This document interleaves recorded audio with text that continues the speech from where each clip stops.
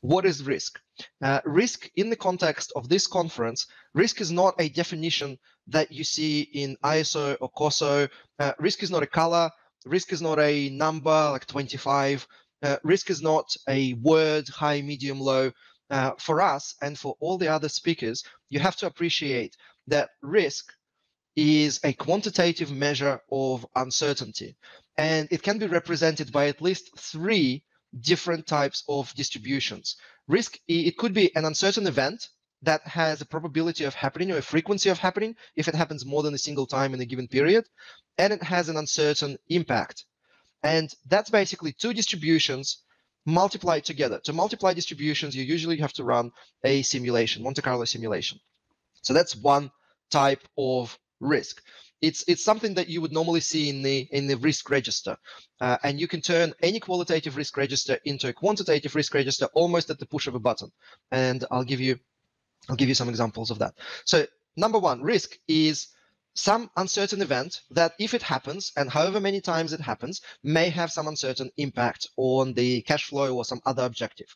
So that's just one example of what is risk. But then the second example is it could be uncertainty, it could be a set of discrete scenarios. For example, whenever we built a large chemical plant, we always had uncertainty around what would be the taxation regime that the government will approve for that investment project, what sort of tax support the company will receive. And we had a number of different scenarios that were outlined in the legislation, but we didn't know which one we would be successful in getting. So that we had 5 scenarios, and each scenario had a different probability of occurring. So that's also a risk. And then, of course, the final, which is actually the most common risk type in risk management 2 world, but very rare in risk management 1 world, is volatility of assumptions. So for example, when you're building something, your assumption is that the materials will arrive in 2 weeks. Well, they may or may not. They may actually arrive somewhere between 10 days and 20 days. That's a range. That's uncertainty. Or, for example, you are investing in something and you need to know what is the inflation or currency. And again, inflation and currency, they're not single numbers. They're not single forecasts. They are always range of uncertainty.